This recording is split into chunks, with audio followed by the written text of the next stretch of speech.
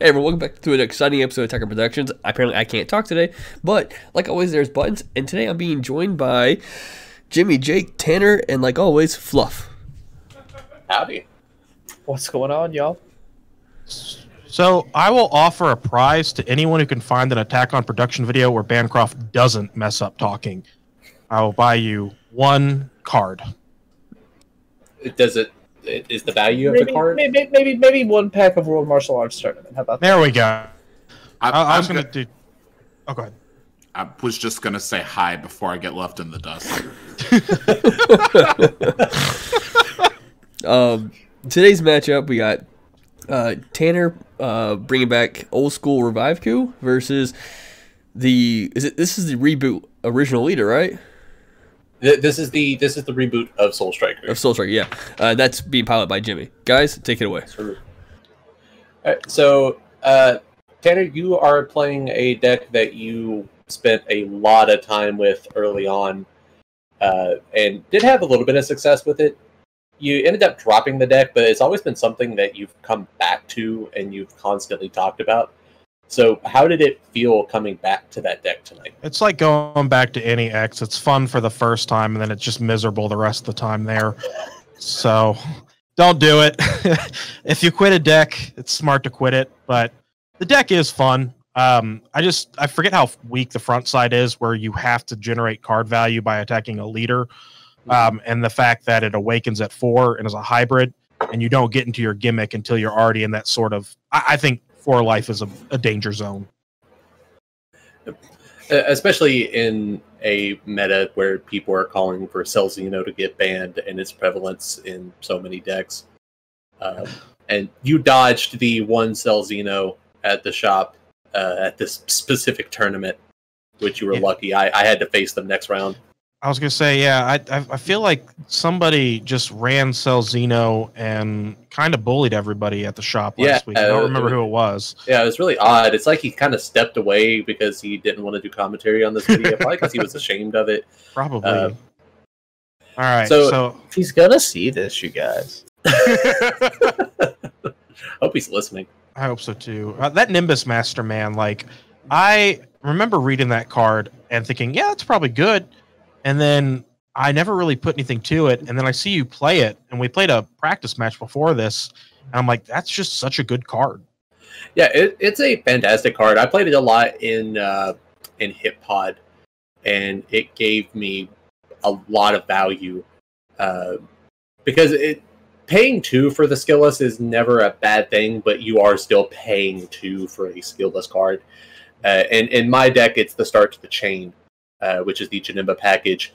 There was a deck very similar to this that topped a event recently, and this is a small variation of that. I have a much bigger variation of the list that I'm planning on bringing next week, and that's the one I will profile once I'm more comfortable and I can call the list more of something of mine instead of a inspired list. To make that 10% change, right?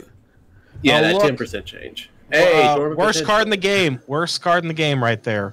As I'm sure, I don't know when the videos are going to drop, but there is a strong case to be made that Dorman is not the problem. Hashtag fluff. So what the hell am I? Oh, I'm dropping a green card. I'm like, why am I getting rid of that guy? To put it in perspective, I pretty much had gamed that turn if he did not Dorm Potential. Yeah, I was gonna say your deck was very, very consistent. Like I was shocked at playing it the second time. You had no road bumps that didn't appear outside of this time. I pulled a Dormant. Yeah, I seen that you tapped out. I was going for throat. Like I knew that you had that you could possibly have like a charismatic villain in hand. I had a Mecha Gabora in hand that I was just gonna drop and call 5-drop Frieza. It was, I think I could have got you down to at least 1 or 2 life that turn, depending on how many cards you wanted to combo from your hand, just from seeing you tap out. But Dorm Potential just saved you. Yeah, and that's why it's so good. It completely pushed me back an entire turn, which is just absurd amount of power in one single card. And that's my biggest gripe against the card is how little you have to put in to set me back an entire turn. Wish I wouldn't have charged that negate. To be honest, that's why I went back to Rivive-Ku to kind of talk about the deck itself.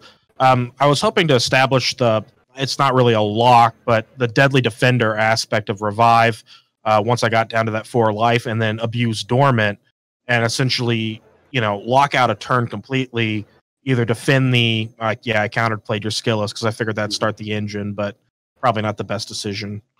I mean, it was fine. It made me expend more energy on my turn. So I could go into my chain having, all my energy standing. If I was able to resolve the Nimbus Master and keep the Skillus on field. But counterplaying it was not a bad idea. Okay, I meant to ask you about that after the game, but I'm also just amazed by how much versatility that leader offers with the untap or the draw. Mm-hmm.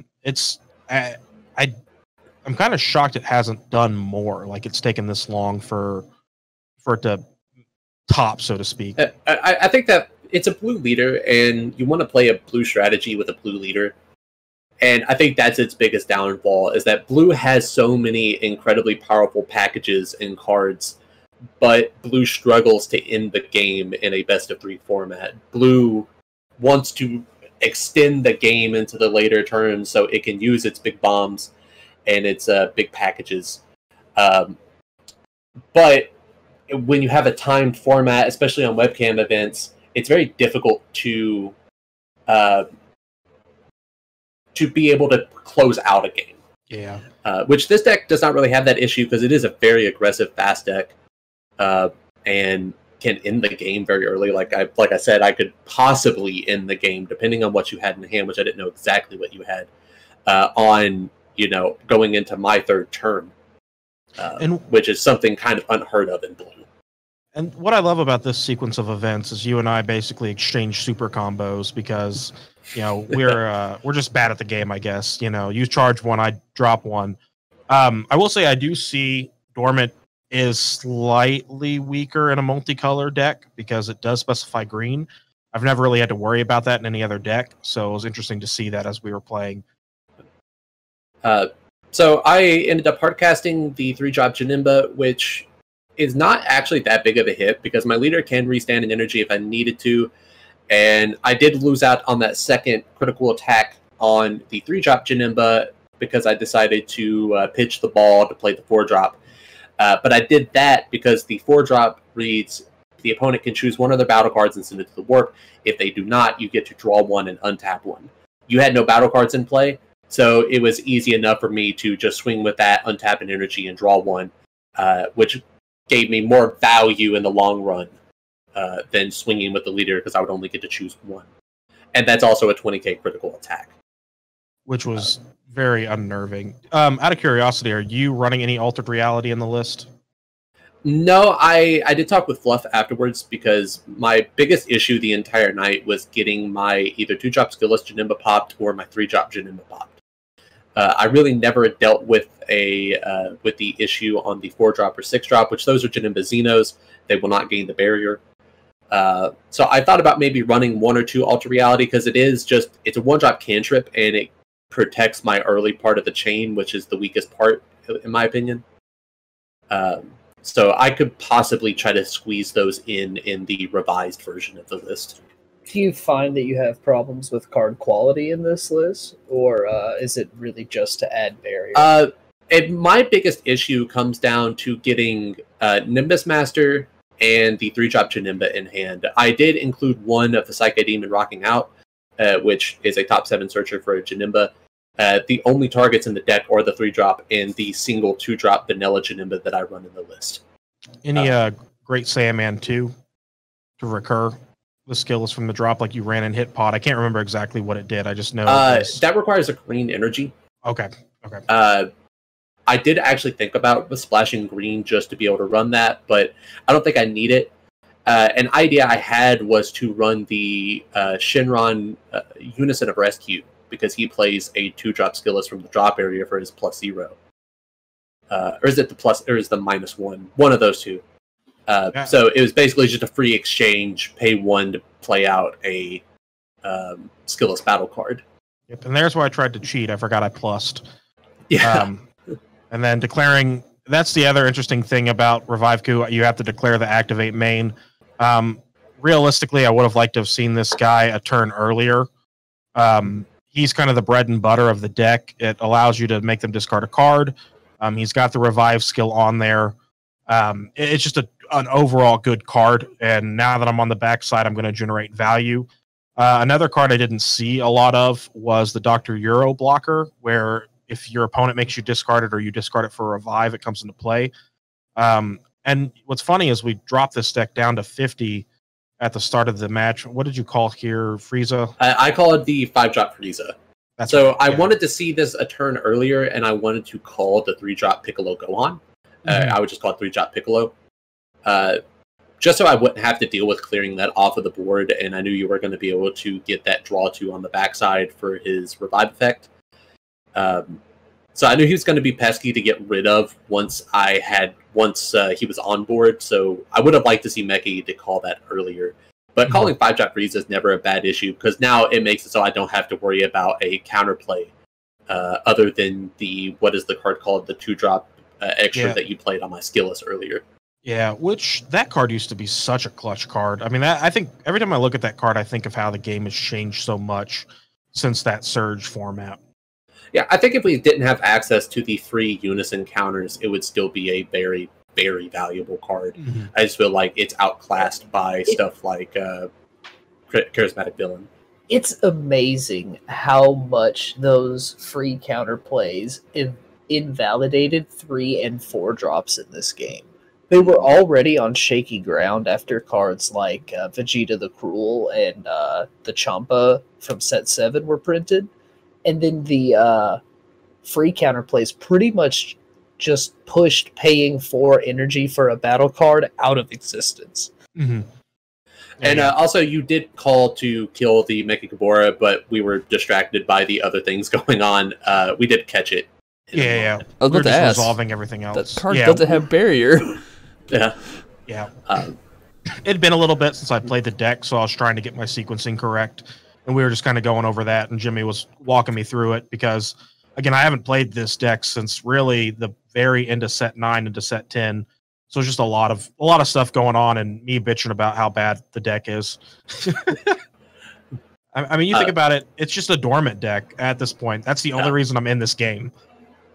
Yeah, so dormant just kept pushing the turns back and back and back, and like I could have dished out so much damage with the 3-drop Janimbas. I really got 0 value off the 3-drop Janimbas at all, other than just being a ball target. Because I didn't even attack with that 3-drop. It's a dual attack critical 19k, which is a fantastic card. It's insanely valuable for free by picking up a 2 or 3 drop skillless. But Dormant just basically said, yeah, you're not going to get value off of that. And the Janemba, he gets warped at the end of the turn anyway. So I was like, just go ahead and pitch the ball and, get my Janemba on field, my 4-drop, so I can get some value off of it. And right there, that's when we caught the Mecha Gabora. Yeah, and once you dropped that Unison, that tilted me a little bit. So good. Quick question. It looks like I can't tell if it's Shocking Death Ball in your hand or not. It looks like it is. Is there a reason why you didn't use that, if it is that?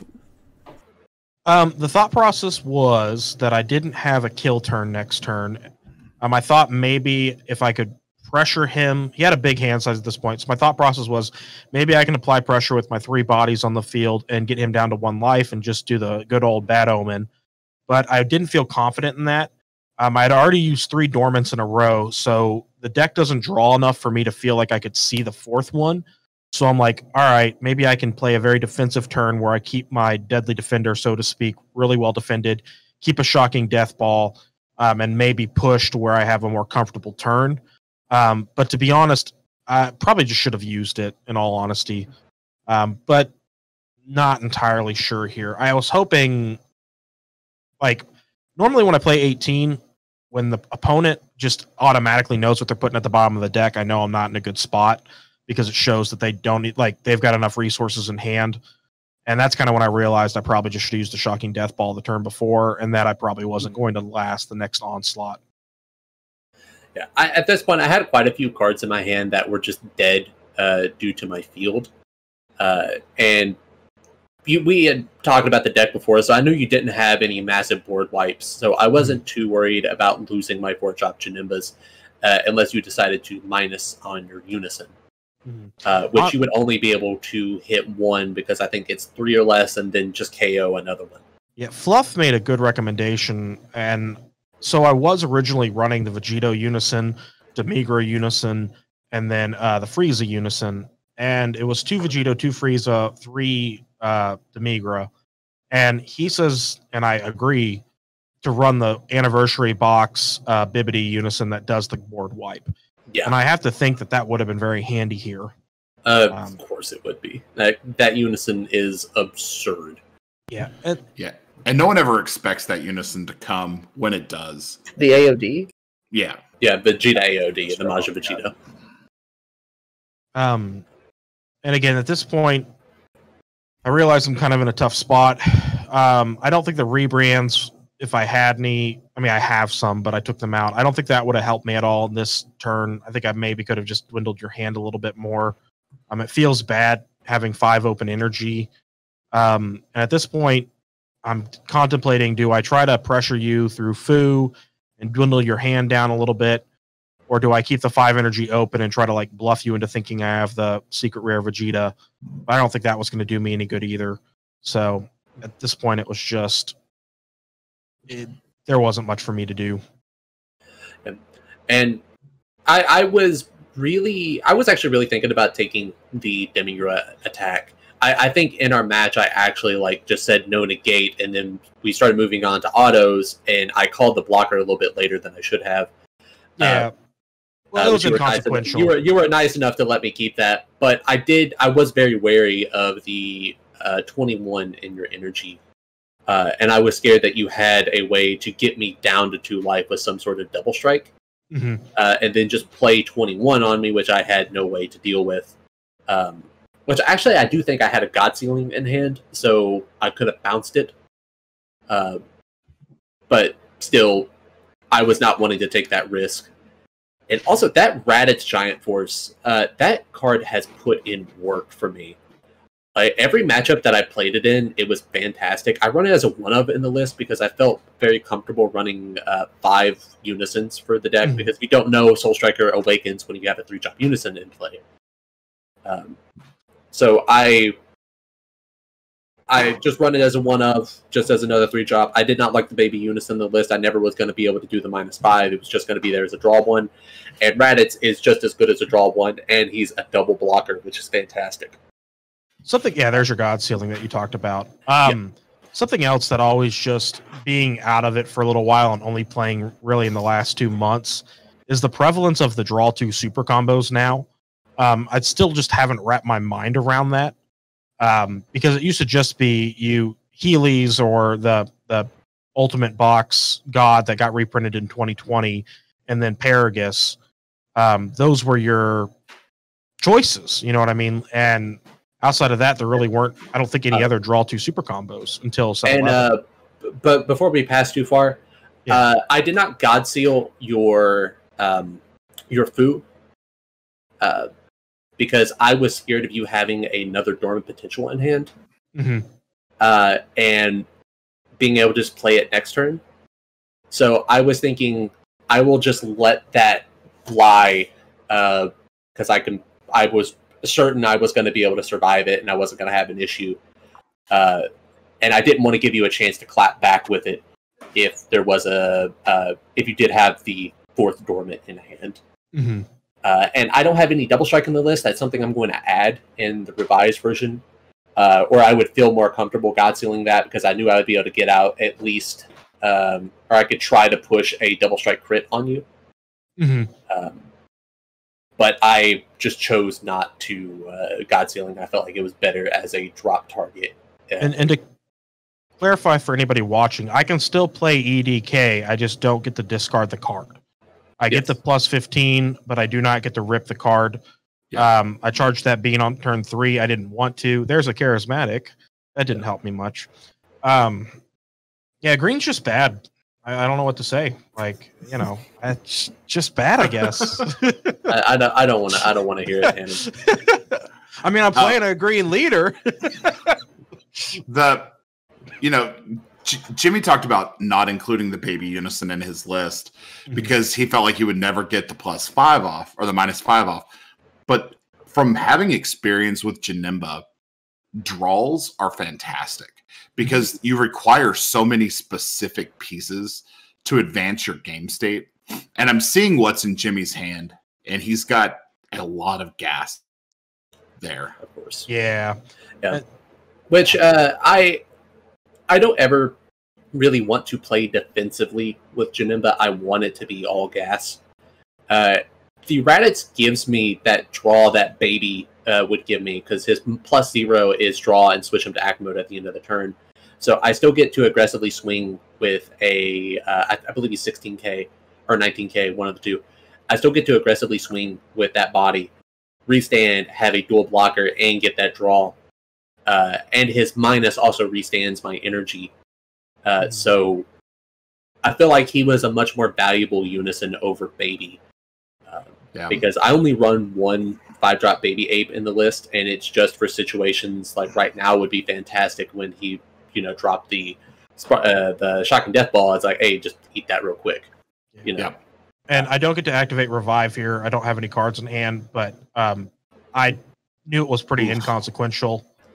Honestly, I had to defend that target or I was done no matter what.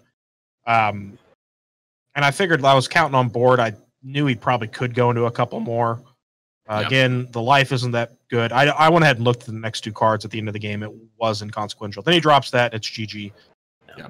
That card's really good. That card is fantastic. It's such a fantastic card. I feel like dual attack in the late game is a lot more valuable than something like double strike, due to it requiring a lot more resources for your opponent to get out of both strikes, especially with a big body that's 25,000. That requires either 2 negates, multiple card combos outside of like a double strike, which is just a one and done. Which a surprise double strike is always fantastic with something like a double strike Champa on the big body Janemba. But I felt like that was a better fit as a finishing overwhelm than something like Man on a Mission. Yeah. What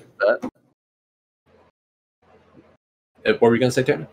Oh, nothing. I was just going to ramble on about Rivive-Ku. So nothing important. Well, with that being said, thank you all for tuning in. Hope you all enjoyed. Like I said earlier, there's buttons. Feel free to click them. And with that being said, last words. Jimmy. Yeah, you go with me first again? Yeah. I always think about, like, what I'm going to say. You fucked me up. I actually got a conspiracy theory that I was thinking about the other night. Do you think, like, the Dave Matthews Band, like, it's not... Matthews is, like, his middle name, and Band is just his last name? It's just been a facade this entire time that his name is David Band, or Dave Band. Like, And he just hires studio musicians? yeah. Tanner, you got any last words? My last words are, if you think a deck's bad and you've played it before, you're probably right. Been there, dude. Jake? If you want to win, you have to practice, and sometimes you just practice the wrong day. And Fluff, would you lead us out? Well, this has been really swell, but the swelling's gone down at this point. So, as always, read your cards, know your plays, let us make the mistakes so you don't have to, and fluff out.